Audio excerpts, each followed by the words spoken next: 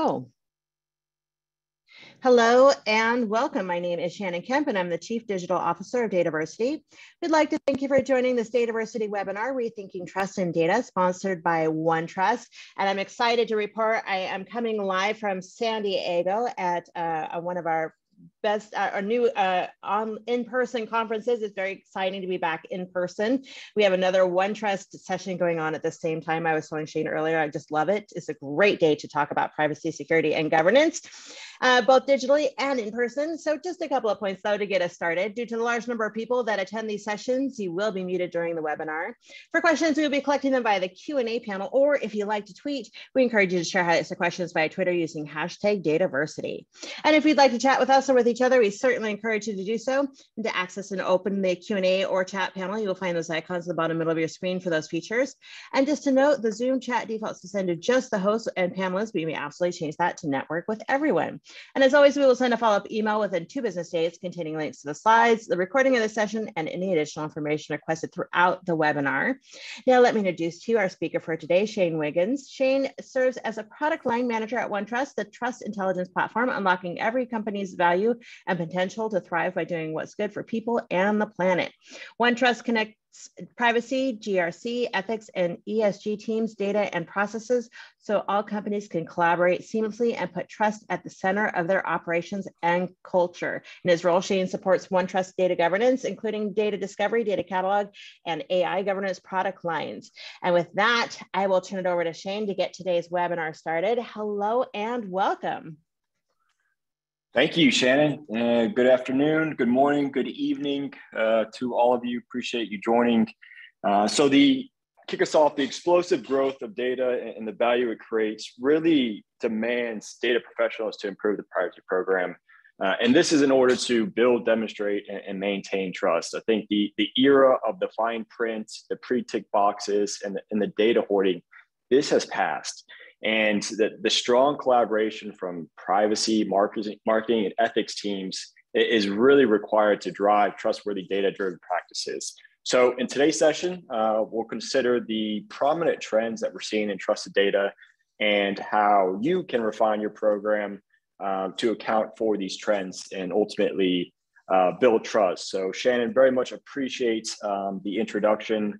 Do want to thank you all for joining, and certainly do want to thank the DATAVERSITY team for hosting the session and the planning organization that did go into it. So as Shannon mentioned, I am the product line manager at OneTrust for our data governance offering. So there's a couple of product lines that fall underneath that. We do have our data discovery engine, our data catalog, as well as our AI governance product lines. And before OneTrust, spent some time with GE, Accenture, and also in the IoT startup space. So I hold a Bachelor of Science in Industrial and Systems Engineering from the University of Florida, go Gators. And I am CIPPE and CIPM certified, as well as a Lead Green Associate and Six Sigma Green Belt. So I think with this supply chain background, definitely tend to take a supply chain mindset to data and the overall flow of data. So let's get to it. So in today's session, we'll start by reviewing the latest industry trends driving both the macro, but also the micro. And trust isn't just in our name, it's within everything we do. So we'll consider 4 prominent areas to focus on when refining our programs. That would be embedding privacy, managing preferences, sustainability, and the ethical use of artificial intelligence. And at the end, we'll hand it back over to Shannon. Hopefully we'll have some time for questions as well. So let's kick off by considering the latest industry trends.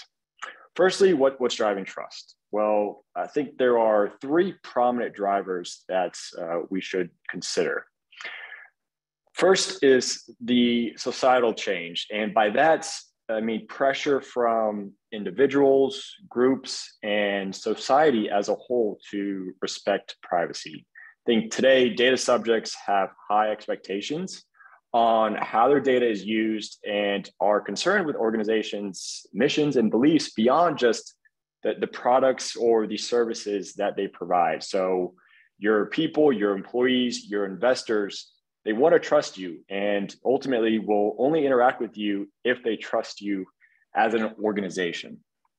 Next is the omnipresent, changing, and evolving regulatory landscape.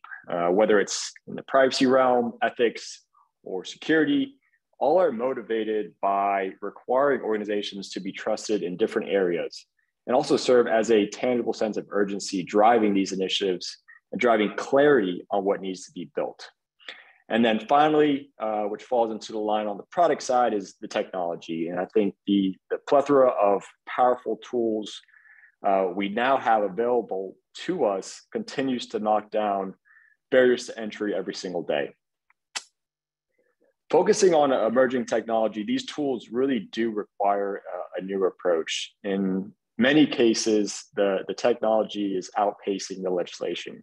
And this may require us to proactively take responsibility and also self-regulate at times. I think for our organizations, there's considerable opportunity. However, technology can also be the greatest source of risk.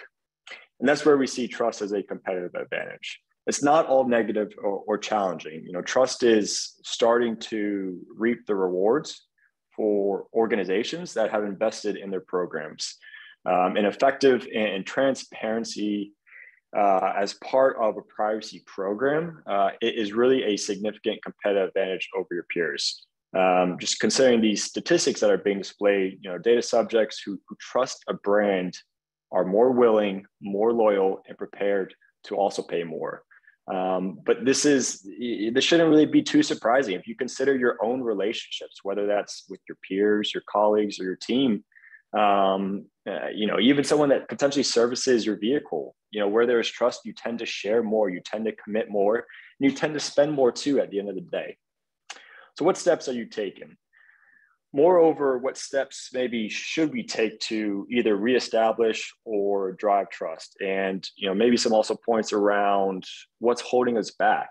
I think moving forward, there are going to be new elements that we must incorporate. And we need to also refine existing processes. And this is to account for the societal, regulatory, and technology changes that we see happening day in and day out. And this doesn't necessarily mean the old processes your business has undertaken are now invalid. I think it just means that they need to be reevaluated in light of the rapidly changing landscape that we live in today. And as an example, encouraging data stewardship in your organization to improve data is still going to be fundamentally very important. However, the practices for improving data will continue to evolve. So we'll take a look at these 4 emerging areas of focus in a bit more detail. So the privacy side, we'll consider embedding privacy into our operations. Considering governance, we'll consider how to balance, let's say, data subjects' choice with also delivering very strong business value. And from there, we'll consider 2 emerging areas that we are still learning quite about, and that's sustainability and how data and privacy directly impact our environmental programs overall. And this is particularly interesting because we mostly see technology as an environmental enabler with things like paper and travel reduction. But there's also this other side to it where data has that negative environmental impact. And we'll get into that as well. And then finally, the ethics and the overall ethical application of artificial intelligence. So this is one area where a couple of our teams are heavily focused on, given some of the evolution of this in the past 3 to 5 years, and looking at how we can really use new tools effectively and responsibly. So a lot to get into today, very excited about it, but we'll go ahead and kick off with embedding privacy. So what do we mean by this, and what's the value? At a high level, we mean building privacy into our business as usual processes, but also trying to switch our mindset from a barrier to really an enabler. And one of the drivers behind the need to embed privacy, I think as many of us know, the main driver is the seemingly relentless trend of privacy regulations that we are seeing. And there are three things to consider in this space: the current regulations, the emerging regulations, but also the evolution of both. I think privacy never stands still. And if we want to be compliant, neither can we. And I think, it tends to be said that if you're compliant, then, you're not moving fast enough. So, when we speak to new hires at OneTrust about the privacy industry and get them onboarded and into the domain, I think one of the things, I'd love to highlight that makes it exciting and also challenging is the fact that it's constantly changing. And I think that's one of the greatest things about the privacy space. It's not all bad or challenging news. It's just, more and more when these baselines and other privacy legislations are established, there's variations and nuances, and we're not necessarily reinventing the wheel every time. But it is important to evaluate how you adopt a new regulation, or more importantly, you adapt to changes in an existing one. And I think, Gartner has noted that by the end of 2023, so today, June, about 18 months timeframe, 75% of the world's population will have their data protected by some form of privacy law. And if we just think about that for a second, so that's approximately 6 billion people whose data will be protected. Now, about half of that 6 billion live in both India and China. And I think this just gives you an idea of the scale of governance that's going to be needed. And if your organization works with personal data in any of these markets, it's important to be ready to adapt and also support the regulations we see coming forward. So considering the regulations and continuing on that topic, GDPR seems to be the international baseline. And I think for this reason, there's a considerable overlap between regulations. So what we really need to focus on are the nuances between the regulations. And in this example, we see the differences between retention and minimization when we're considering GDPR versus the CCPA. And in this case, the GDPR is stricter on both counts, and organizations can be strategic with their specific approach. You may choose to be fully compliant with the common elements of several standards and tolerate some of the outliers as well. And in addition, an organization may choose to become compliant with the legislation of a market that they wish to enter. And I think this shows respect to the specific region and your consumers that reside within that region. So where's the opportunity if all we are seeing is an expanding regulatory landscape? I think the opportunity is to leverage the privacy requirements to build loyalty, and at the end of the day, to demonstrate trust. These are the things that we have to do anyway. So why not take it and turn them into an advantage? I think a good analogy I can think of is if you think about environmental features in cars. Many are compulsory, but rather than just comply, these manufacturers and OEMs, they're marketing. They're out there pitching how clean, how recyclable the vehicles are. And this is ultimately, turning a demand into this broader opportunity. And the changes drive privacy programs from being, focused on compliance to really focused on enabling the business and taking it the step further. So how do we start to address some of these challenges? I think first, we need to ensure we are working with real-time information. I know privacy teams, they need a complete and current view. Manual methods and legacy, stale, old data are just not acceptable today. And I think secondly, privacy teams need data to be intelligently identified in context. Context is so important in the use of data, and thus any risks or violations can be flagged automatically by the system, and automation will hopefully continue to drive that. And we need to take an aforementioned context and use it to carry out certain actions. So this could be reporting a privacy incident, or even fulfilling a data subject access request. And then finally, privacy must be embedded into the data operations. So when we think about the process of mitigating a risk or applying control, this really should be done automatically and not left to an individual to necessarily do manually.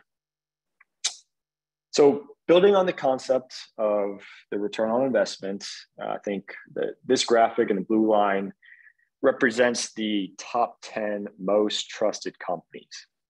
And we can see that over the course of 2020, these organizations truly did outperform their peers with regards to shareholder returns. And this is a real example of trust driving value for data subjects and the business. And this indicates that the data subjects are prepared to pay that premium for trust, and they are more willing to share their data with a trusted organization.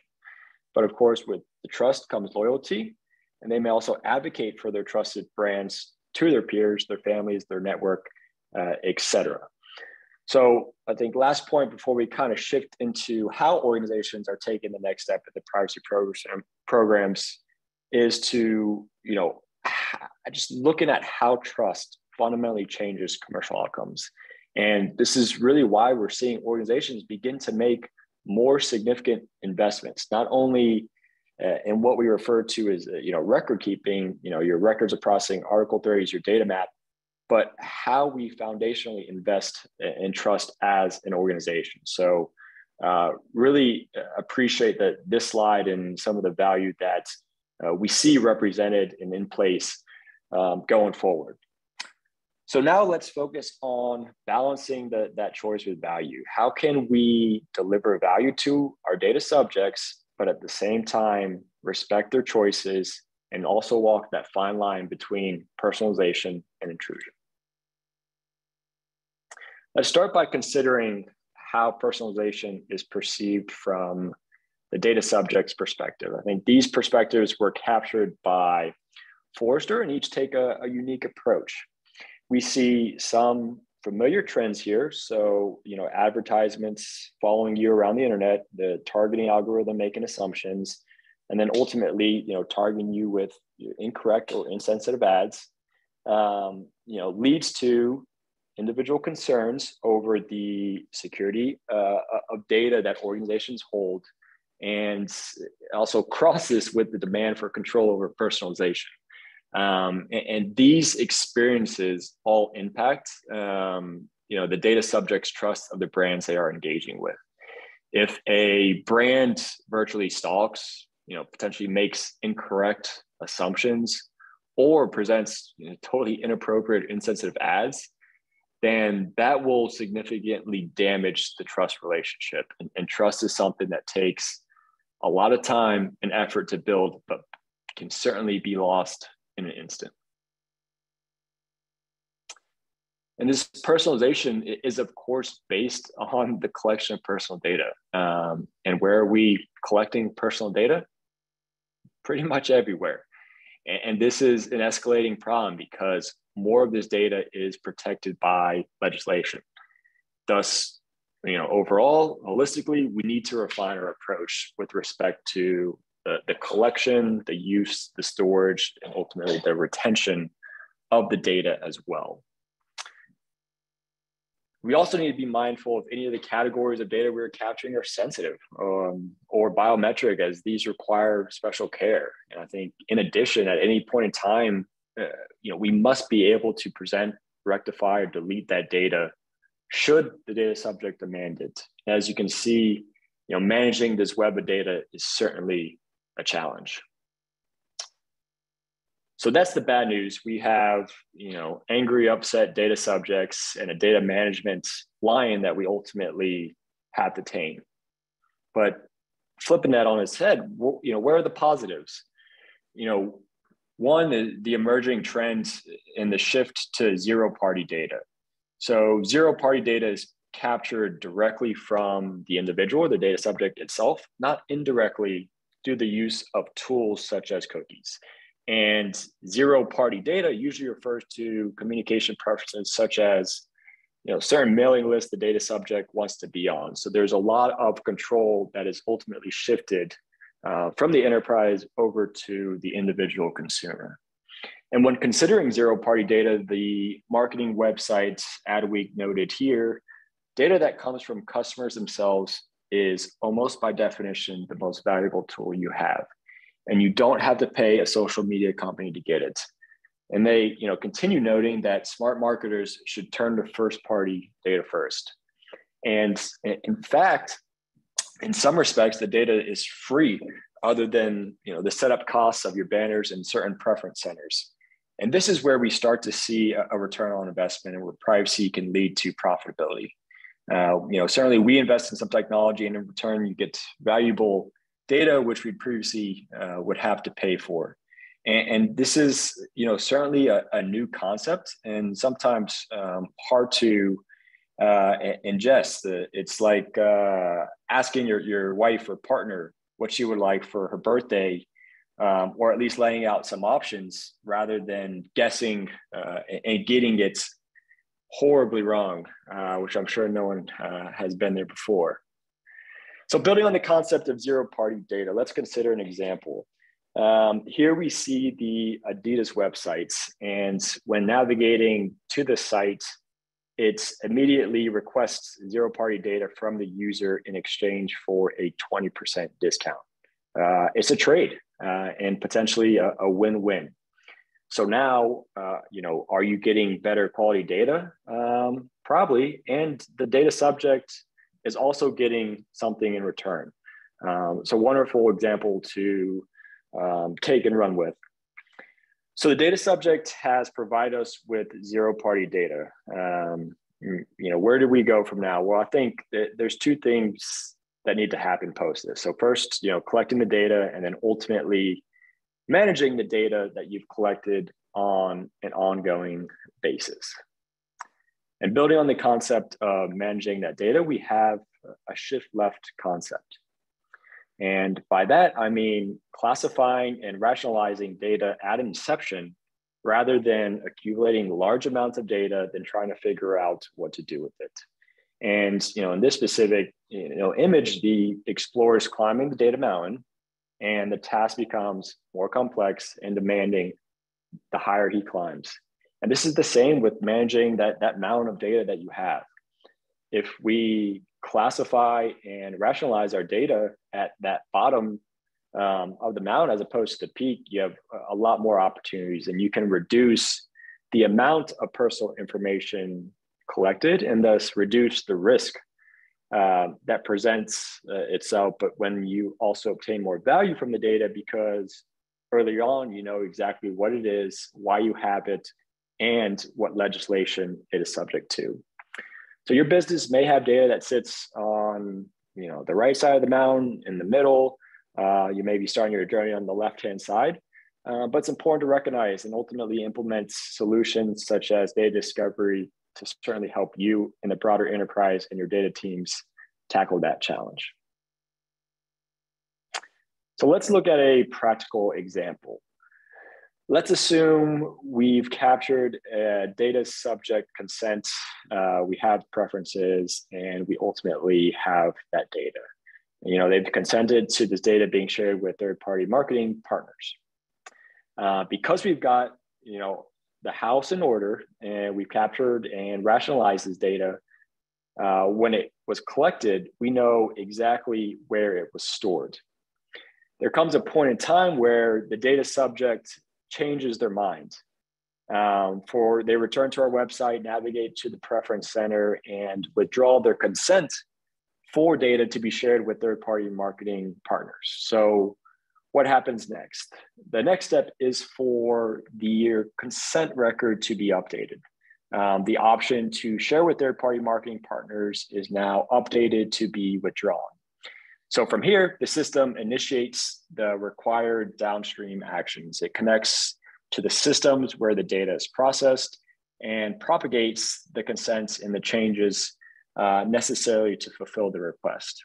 So the data that was shared with the third party is no longer shared, and consequently, that organization will no longer be privileged to that data.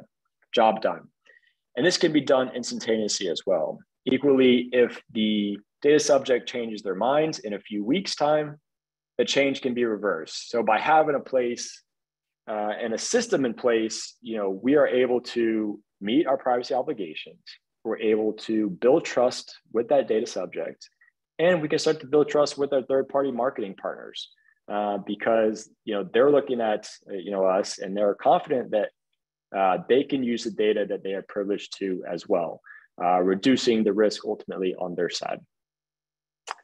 So to conclude, let's focus a couple statistics here. Recent reports produced by Adobe. 81% of data subjects noted having choices about how companies use their data is important to them. 69% have advised that they would stop buying if companies use their data without permission. 72% noted that relevant content delivered at the right time boosted their trust.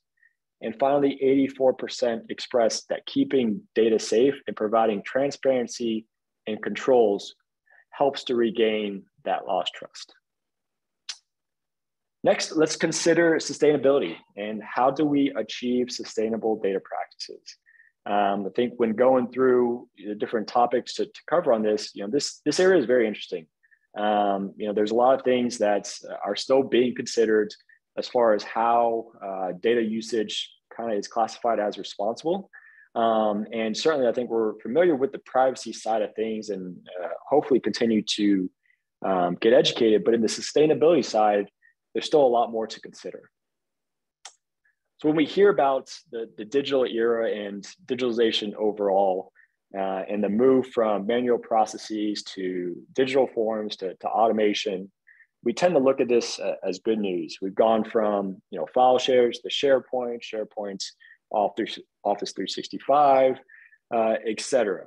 And each change was a drive towards efficiency and took advantage of the economies of scale that came with it. Our data was backed up, it was more secure, we could work collaboratively anytime, anywhere.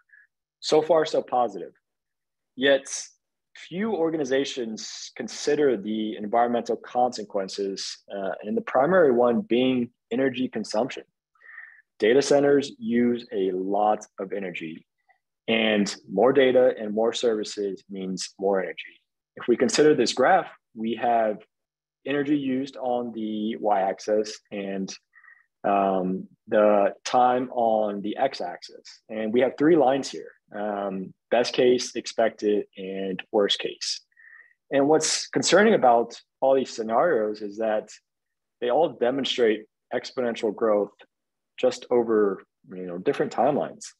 If we look at the expected scenario between now and 2030, we have an increase in energy demand of between 3 and 4 times. And data centers are currently responsible for about 2% of the world's greenhouse gas emissions. And this number is very likely to continue to grow as the demand for digital services grows as well. So businesses that work with large amounts of data or provide software services will use data centers. And now is really that ideal time to take a snapshot and also start to consider more sustainable data practices going forward. So what steps can we take to reduce the impacts? In any environmental audits, whether that's reducing the environmental impact of air travel or even heating a workspace, we can start capturing a baseline.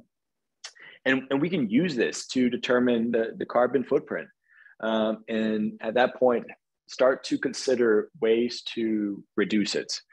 Where the footprint may not necessarily be able to be reduced, we can actually start to identify opportunities to offset that. And I think the same approach applies for data. When we baseline, we look at areas that we can reduce the overall environmental impact and offsets where necessary. And when you look at data and certain redundant, obsolete, and trivial data, the same type of approach can be had there as well. And how do we kind of simplify this? Are there simpler ways we can reduce the overall environmental impact? And one of the simplest ways is to reduce the data. We continue to hone in on the data, and I'll say that again because it's not always the most popular idea out there. Less data, though, means less storage and less environmental impact. But it's not just environmental gains. There's also, financial gains and risk gains tied to that. That lesser data, you are reducing the storage costs and also the overall exposure to risk. And this starts with discovery and an audit. Why do we have this data? And how long do we intend to keep it? How many people here have used the storage? How many people realize that it was a waste of money or the cost of the storage quickly surpassed the value of the data itself? We must not be blind to the data footprint. And if we're storing data, we need to be able to justify why. And if we can't, we need to consider how to archive it or start to reduce the footprint and potentially delete it overall. And when considering carbon offsetting, we need to be aware of this so-called greenwashing. That is, marketing to sustainability while not actually doing it. So if you're looking to offset your carbon production, always look for an organization that is accredited to one of these standards. That way you can be confident that your carbon credits are being invested responsibly and trustworthy. All right, to conclude, let's look at a really hot topic in the privacy space, AI and the ethical implications of its use. To start off with, let's consider one of the emerging concerns, bias. So artificial intelligence is a learning technology, and thus it is very much influenced by the data sets it's analyzing. And as a result, the output and the results are influenced by the strength of the algorithm it was designed to use. I think we all, remember bad data in equals bad data out. And this slide highlights some examples of bias resulting from AI analyzing certain data. So especially in the context of AI, I strongly feel that the data work tends to be much more underappreciated than the model work itself. I'm a firm believer that the devil is really in the data, and it's a fundamental part to ensure that you're establishing a trustworthy, responsible AI program as well. So some points to highlight here are gender bias and racial bias. And you may be thinking, well, how can a machine be sexist or how can a machine be racist? It's just an algorithm. Well, there's either a flaw in the algorithm or that's a behavior that's learned over time. And what's more concerning is that artificial intelligence can be manipulated. If you flood the system with enough biased data, the system may start to believe it's true. For example, if an AI system is learning from survey results and we submit 100,000 surveys, depending on that sample size, that could very well manipulate the results. And there is a concerning statistic from Gartner that went through 2030 that 85% of all AI projects will provide false results for the reasons we've just described. And no one wants AI to disappear. We all want it to continue to improve our day-to-day, and there's so much potential that it has. So the positive news is that we can be aware of it, and earlier on that awareness we can recognize, also start to address it. And specific to AI and the overall decomposition of how the flow works, is the good thing is, for the most part, the data set that it's trained on can be modified. And I think with enough effort invested, they can become largely unbiased. So our artificial intelligence is potentially racist and sexist. We're off to a pretty tough start. But what can we do to address that? Well, given the pace of AI, self-regulation is one option. making sure that we do our due diligence and we properly audit our data. There are also data protection frameworks we can use that focus on this space. In this specific slide, we see the European Union Trustworthy AI Guidelines and also the ICO auditing framework. And both of these frameworks define an approach to using artificial intelligence and also account for assessing impact and managing the risk. So the graphics on this slide show our evaluation of each standard based on kind of how our legal experts analyzed the various scope of the framework. So across 6 parameters, the European standard scored high in all areas, and the ICO standard also did very well. But 3 specific parameters that I'd like to discuss in more detail are impact assessments, risk management, and explaining decisions. So when considering impact assessments, we investigated if the framework recommended privacy impact assessments or similar, and established when these should be carried out, which is positive. When we look at risk management, we took a look at investigating the risk management processes, such as when and how to address certain risks. And then considering explaining decisions, we certainly want the frameworks to be able to cover challenges.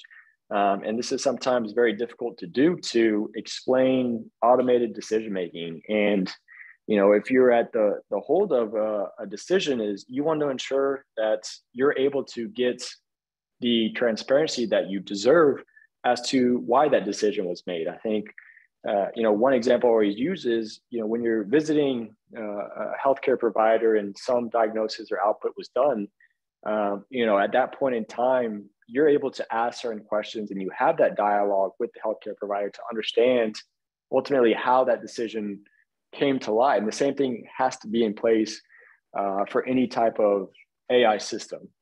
And implementing a good standards such as the EU or ICO or several more that are starting to grow in impact, and also doing your own analysis will go a long way. And this will help you ensure that AI is delivering good results in a trustworthy way that's not necessarily influenced by bias. So beyond frameworks, AI legislation is coming, and it's only a matter of time. In Europe, we can certainly expect to see local laws and even potentially that European Union-wide law. And I think the same approach is going to happen here in the United States. Looking at what's in the pipeline specifically from the EU, there's already a draft regulation, and the United Kingdom specifically have proposed changes to their data regimen. And the UK are going their own way in some respects, but still have the same privacy principles as Europe. Considering the Americas, the USA are also introducing legislation, and we're starting to see enforcement of that too. As of January 2023, New York City will ban the use of automated decision-making tools to screen employees unless those tools have undergone a bias audit. So it is here, it is coming, and is growing in scope. So finally, how do we take our privacy principles and relate that to the responsible use of AI? We really see data privacy and AI as intertwined. Considering purpose limitation, data collected for one purpose may not be used for another purpose without obtaining additional user consent. In one instance, a lender introduced bias into a loan approval algorithm because there was an inherent bias in using individuals' postcodes in the calculations. So considering transparency, organizations must demonstrate that the data selected to build their models was evaluated for harm and that bias was mitigated to the degree possible. And I think finally, considering risk assessments, embedding risk assessments into the product lifecycle of an AI project can be used to assess the risk and document appropriate actions as well. And I think one thing that is unique that we're still trying to get our head around, and I think it's something for you all to think about as you start to deploy AI, is the data deletion conundrum. In the lens of AI, exact data deletion effectively means retraining that model from scratch. And doing that requires taking that algorithm offline for retraining.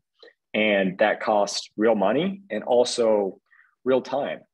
And furthermore, the challenge here is that even after an organization deletes the data associated with a given individual, information about that individual may persist in certain predictions made by the machine learning models trained on the deleted data itself. So while, you know, a first plausible solution is, okay, exact data deletion, really you're trying to get to a point where you can reproduce that model as if, you know, those deleted points had been omitted from the training set to begin with. And there's a lot of great studies out there, and Stanford and a few other universities are really looking into this. And there's a new metric that they're evaluating in the lens of data removal from models itself. And they're calling it the feature injection test, so FIT. And not to get too technical, but what this metric captures is how well can we remove the model's knowledge of a sensitive, highly predictive feature present in the data. So a ton of great work being out there, being done, and excited about how we continue to embed privacy into the responsible use of artificial intelligence. So OneTrust is an organization that we've tried to pioneer the trust software platform over time. And with this, unifying and operationalizing privacy governance, ethics, and the environment. So we deliver to a portfolio of over 12,000 clients across all verticals. We have about 3,000 employees. You know, 40% or around that's work in R&D. And the innovation and investments is certainly critical in this market. And, you know, very fortunate to have the broader OneTrust community and ecosystem. We look at, you know, 20,000 members continuing to collaborate and drive the future of the markets every single day. So when considering OneTrust, we deliver trust as a unified cloud application across the 4 pillars which we discussed today: privacy, security assurance, ethics, and sustainability. And with OneTrust, you know, we can leverage the data where required as much as we can to ensure that, you know, we're helping you as an organization maintain compliance, but also utilize the data to benefit your organization. So with that, we'll go ahead and wrap up, and very much appreciate y'all's attention. I'll hand it back over to Shannon to take us next steps in the session. Shane, thank you so much for this great presentation. Been a lot of great comments in the chat section throughout, a lot of thought-provoking ideas here and information. And if you have questions for Shane, feel free to submit them in the Q&A portion of your screen. And just a reminder to everyone, to answer the most common questions, I will send a follow-up email by end of day Thursday for this webinar with links to the slides and links to the recording. So diving in here, Shane, you know, is CCPA interchangeable with CPRA? Good question. So you could look at it to the extent, but how you should really look at it is the CPRA replacing and kind of amending several parts of the existing CCPA. So in 2020, late 2020, that's when that was passed. But that's how you can look at the difference with the new act coming into effect here in 2023.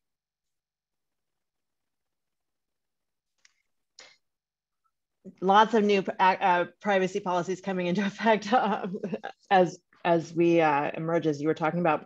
So Shane, what processes and techniques should a company who is developing or licensing an AI technology follow in order to ensure that they are behaving in an ethical and trustworthy manner? Yes, good question. So I think first and foremost is when you're looking at an enterprise who's exploring the use of artificial intelligence or has already deployed AI applications, I think the first step is creating that AI registry. And what this does is this will enable the enterprise to provide a that 360-degree view for all stakeholders of where AI is used. It's oftentimes very difficult to track across the enterprise. You have different departments leveraging AI in different forms, and AI can also be sourced from different vendors and potentially even developed in-house. So we're seeing AI use becoming widespread, and I think in many institutions, it's decentralized across the enterprise, which makes it difficult for risk managers to track. So I think that would be the first thing. And then, after that is understanding the data. I think, you got to be able to ask about the data. You have to question the data. And with that, start to focus on the data generation process and the selection and the control over data sources and inputs. Kind of hard for me to show with my hands, but there's also this concept of like an ethical matrix. And this is a really good foundational baseline to start with. And this will help you understand who the stakeholders are and to get those stakeholders involved in the construction of the matrix. So how it works is that the rows of this matrix or this grid would be the stakeholders, and then the columns would be specific concerns. So what you do is you go through each cell of the matrix and you try to decide, are these stakeholders at high risk for this concern? And how wrong could it potentially go? So once you have that defined, you can look at all those concerns that they might have, whether it be fairness, transparency, false positives, false negatives, and you can consider these holistically and start to balance the concerns as well. So I think those are a couple ways that if you're getting going, that you could establish these type of processes and techniques to behave in that trustworthy manner. I love it. And, along this line, Shane, you alluded to organizations taking on responsibilities in your dealings with clients, asking for your expertise. Do you find corporations actually are interested in listening or discussing social responsibilities like reducing bias and things?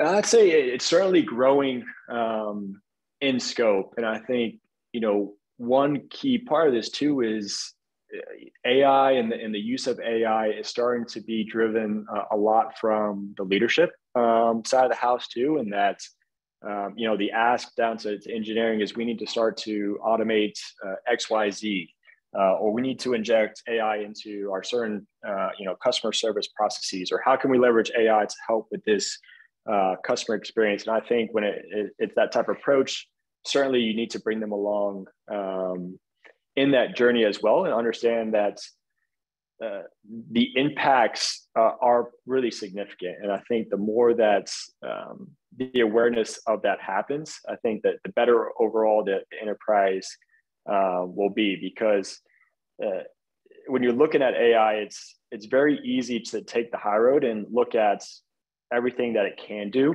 But it takes a really good leadership team to be able to take a step back and understand what it can't do as well.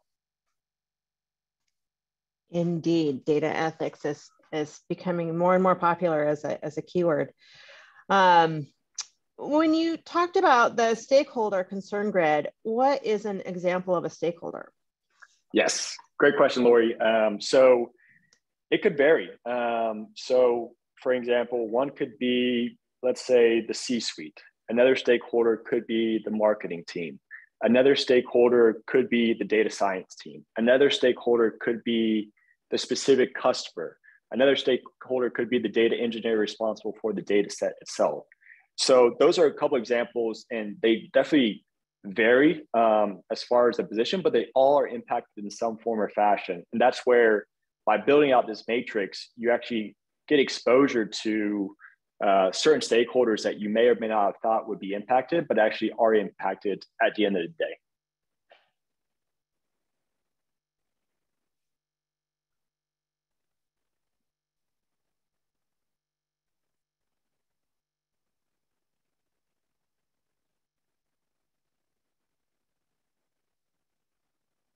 Oh, sorry, I'm talking to the mute button there. The common issue of these days. So Shane, why do you think there's a need to regulate AI? Yeah, so I see it a couple ways. So I think if we look just a few years ago, data analysis, it took a specialized team, it took advanced computing, it took lots of data. Now today, there's really good platforms, there's open source technology, and this makes it easier to adopt. And on top of that, there's big data sets that just didn't exist a few years ago. So I think the advent of affordable, prevalent, high compute hardware, and then you couple this with parallel processing, and then emerging platforms that are bringing the cloud-based infrastructure, it's made it much easier to deploy AI solutions that are good enough and have good enough performance for real-world applications. If you look at Azure, AWS, GCP, if you have a subscription, you can get up and running very quickly. So what used to be run in specialized labs with access to supercomputers can now be deployed to the cloud at a fraction of the cost and much more easily. And I think the digital era and the transformation has certainly helped driving that.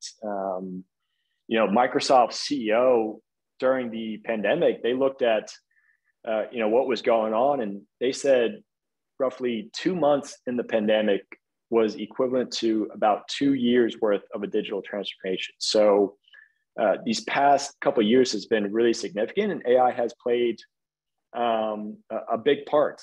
And then I think also, kind of mentioned a little bit earlier, is that there's this pressure to embed and optimize and deploy proof of concepts. So there's a lot of pressure coming from the business as well. And this accelerated AI development and adoption, I do not believe it's been matched with the same surge in education and awareness of its risks, which is helping to drive a lot of the regulation that we're seeing coming out. Perfect. And we got a couple additional questions to the discussion earlier. So to what degree do you think organizations make the effort to assess unconscious bias internally, staff, and externally, customers and partners? Any thoughts on exercises that could be conducted, even subliminally? Yeah, Andrea,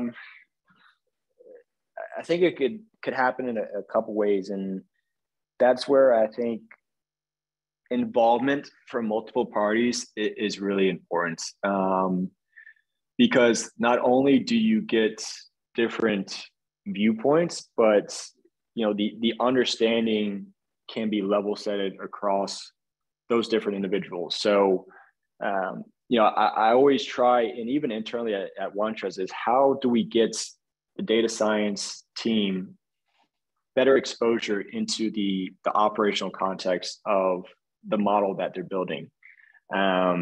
So I think it's important to continue to have a diverse team that's involved in the overall governance program that you have for AI, and continue to open up, the stakeholders that could be included as part of those discussions. So I think to date, the whole concept of a bias algorithm and bias data, we're seeing more and more examples of it happen in real time and in production and out in the field. And I'm hoping that this helps to drive organizations to make that additional effort to evaluate these things as early and as often as possible. I love it. So I think we have time for one more question here, at least. Then would you suggest to implement AI ethics within the company from the top down? How would you implement a program like that? I think it depends on kind of your organization, and ideally would have it coming from top down, but also have it established fundamentally at the data science and at the data engineering level. And that's where, you know, we try and explore when we look at certain frameworks out there. There's a component of it that needs to be resolved and captured and covered by, you know, let's say maybe somewhere more on the compliance side of the house, or more on the leadership level. But there's a level of technical detail that's very important in the scope of AI ethics that requires more of that bottoms up approach. When you look at the ones who are very close to the specialty itself and the group of data scientists that you're working with, and the data engineers who are responsible for the data helping to feed the models, it's critical that they're involved. You know, what we've seen is a lot of organizations will try and use maybe a second or third line of defense to help kind of answer a lot of questions and to get the documentation in place and to try and get a lot of these metrics to help kind of quantify and qualify you as a AI governed institution. But what happens is you end up having to go to that first level at the end of the day anyway. So while top down is certainly very important for the enterprise overall, it's very important to get that bottoms up approach because of the level of expertise and knowledge that they have day in and day out, fundamentally to the components that are being used for AI. You know, Shane, the subtext of that question, you know, and the question that we get so often about data governance in general, and Kelsey, you read my mind in the chat there, any recommendations on how to get buy-in from stakeholders and leadership that see governance as not needed or have already wiped their hand of it because it takes time?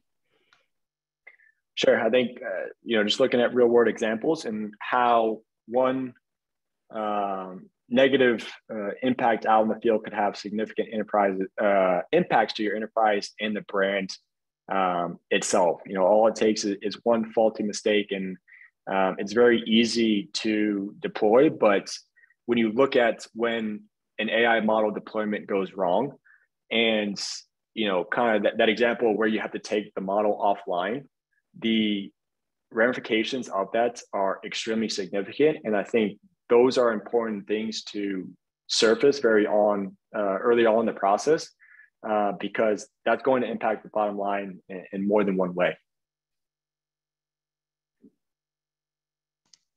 Well, Shane, thank you so much. This has been a fantastic presentation. Very much appreciated as always. And thanks to OneTrust for sponsoring today's webinar.